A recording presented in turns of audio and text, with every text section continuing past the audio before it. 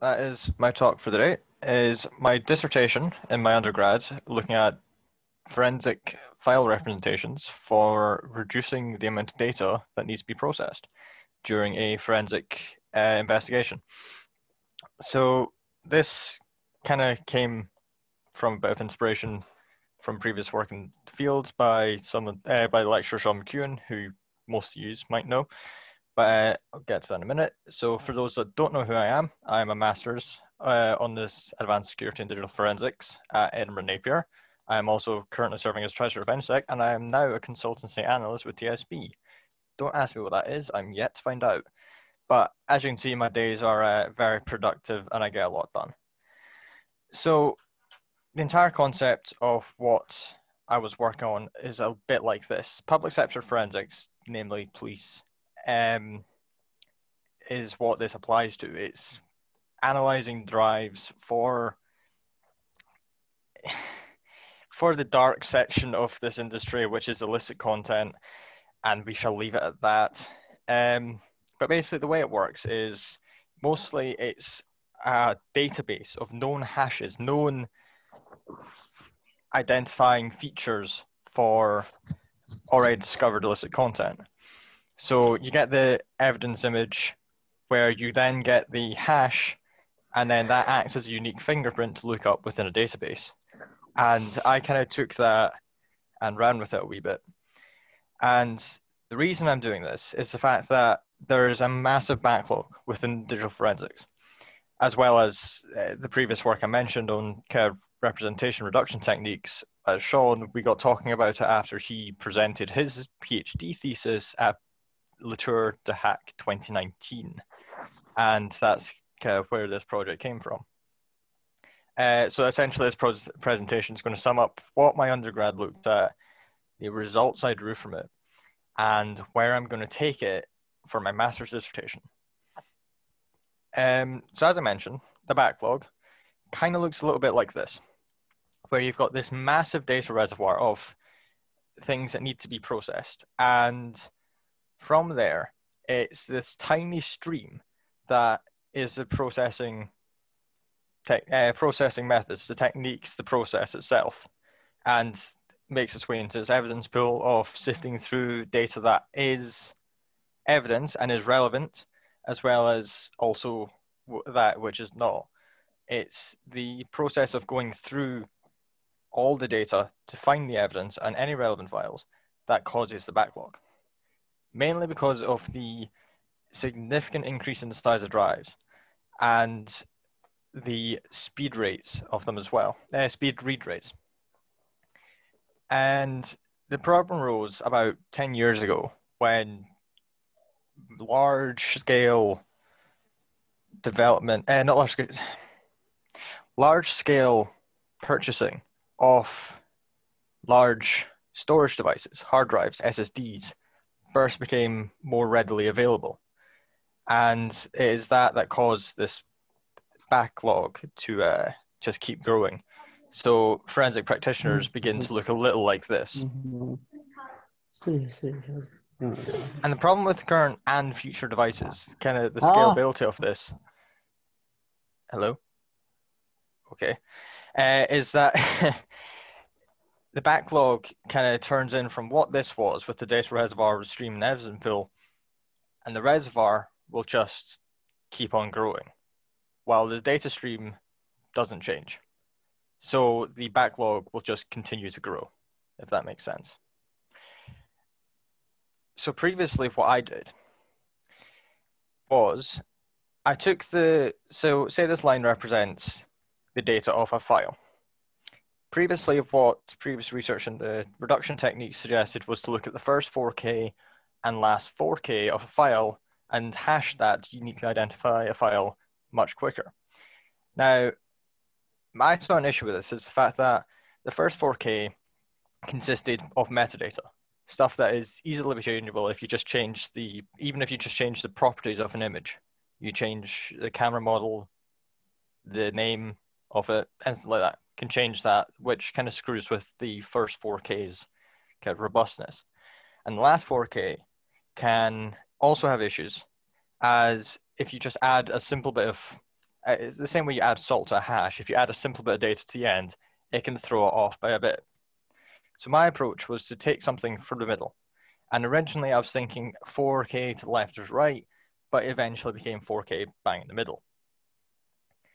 And the aspects of them used was the file types, which consisted namely of JPEGs, and the file size, which was fixed.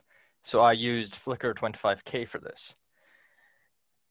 But I also wanted to look at how unique the hashes would be. How accurate could this produce? So previous work, as you can see referenced there from Sean's PhD, is that the last 4K was the most accurate. The first 80 kilobytes was just a benchmark for Sean to work with, and the first 4K averaged at 97, 99% accurate. He used Flickr 1 million for this, as well as GovDocs PNG, just for a larger data set for his PhD. And again, that might be something I look at for the masters. But the influences on subfile performance for this was the file size I mentioned, Flickr 25, was how much data needs to be processed. The file system, which was run over an SSD. And one thing I was actually wanting to look at during my undergrad's dissertation was how forensics over USB would also work. So USB data bus overheads were also a massive factor in this, as they came with limitations of their own. So I used an internal and external SSD for this. And the performance metrics I was wanting to look at included is there any improvements in speed? Is it better, worse than the previous methods in reduction? Is it faster than current forensic techniques, full hashing? And that kind of led to these results. After testing it and after being able to do it, I also found a little snag in the fact that data that was required to be hashed was a lot more than we had anticipated. So what I had to do was I had to find a way to compare it. So I looked at temporal analysis. So I also worked with SOS JPEG markers, because as I said, worked primarily with JPEGs. And we used the SOS, the start of scan data, as a marker to then hash from for so long. And we used 1 kilobyte for this, same as an initial benchmark. And we found that that tended to be 100% accurate in itself, as it was a tiny bit of file that never changed. But temporal analysis also showed it was a lot faster.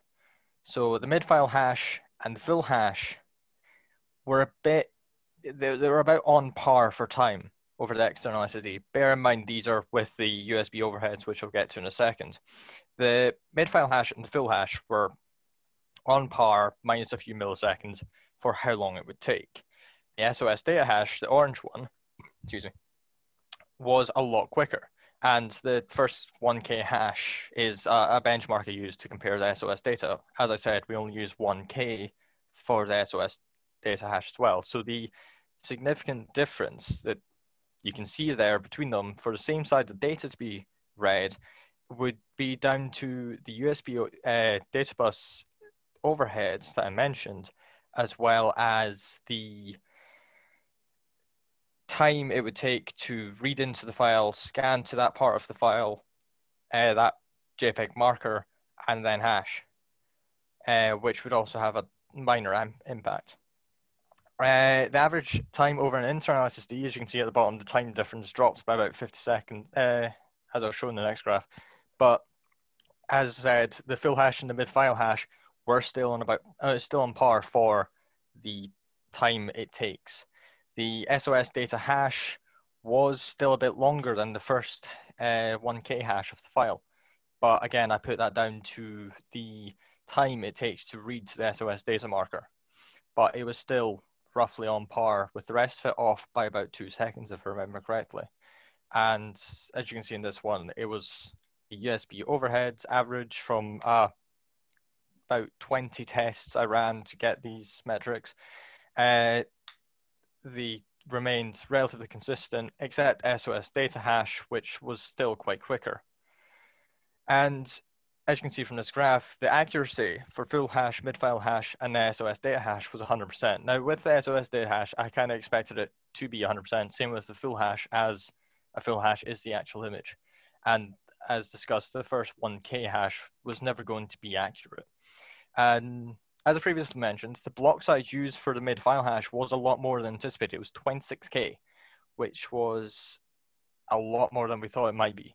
We thought it might be down 4K max, but testing kind of proved difficult with the fact that we couldn't quite get 100% accuracy for some reason, and I think that's one of the bugs I am intending to fix in the master's dissertation.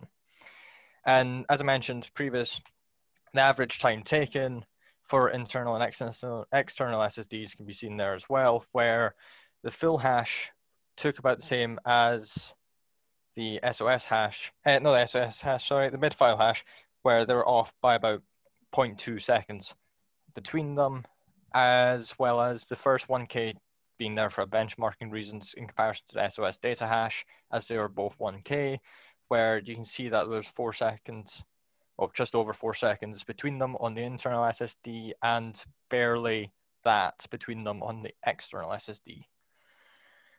And that kind of brings me to the conclusions I was able to draw from this dissertation, was the fact that, was it more accurate than current methodologies? That wasn't answered by the standard testing. So what I did was I took the approach I had, as well as just full hashing, and changed the file headers, the metadata, and appended a wee bit to the end as well.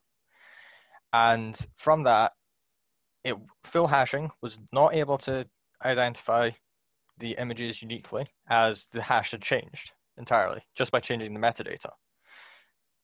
But the mid-file hash wasn't affected by this, so it was able to identify it. And the SOS data marker was the exact same. It didn't change that effect. Was it quicker than current methodologies? Slightly. So as I said, I was working with 25K flicker, which isn't as much as I'd hoped for, but was enough to kind of develop this methodology. And what I'm going to do with the master's dissertation is take this approach and expand on it. I've just purchased an internal SSD, which is about 3 terabytes, which I plan on filling with just a ton of crap and chucking in Flickr 1 million that Sean used. And from there, I'm going to have one image hash that I intend to look at through the entire 3 terabytes of the SSD, which will then have a significant more accurate temporal representation of will it be quicker or not than a full file hash, from which we'll be able to determine if it's actually worth doing this approach or not. And what currently exists and did I add to it? Again, that's yet to be determined. It is a viable approach. It does produce results that are 100% accurate without the metadata being changed for the full file hash, but it stands to reason that there are ways to probably screw with it, which I intend to try and discover again within the master's dissertation. And which approach was more robust? As I mentioned, the metadata was changed. There was salt added to the end of the hash for the images, and I was kind of putting them to the test and seeing which one stood scrutiny, which was easy enough to determine, as I previously mentioned. Which brings me to what I'm planning to do next on the masters, which is, lost my thing, there we go. Oh, forgot that was there. As I said, a larger data set, which can be seen here, which is again from Sean's. He noted that the larger amount of data to be hashed for a full hash, the longer it took, whereas his 4K data set stayed relatively the same. And that's because you're hashing the same amount of data each time. So it's my intention to try and see whether or not this will stand up scrutiny for my approach as well. I'm sorry I've had to cut this quite short. I do have a meeting to get to, unfortunately. But does anyone have any questions or any kind of suggestions that I'll definitely open to try and figure out where I can go with this as well? Because the master's dissertation, there is a lot I want to cover, but I want to make sure I cover everything as well. So if anyone has suggestions, if anyone has questions, feel free to ask.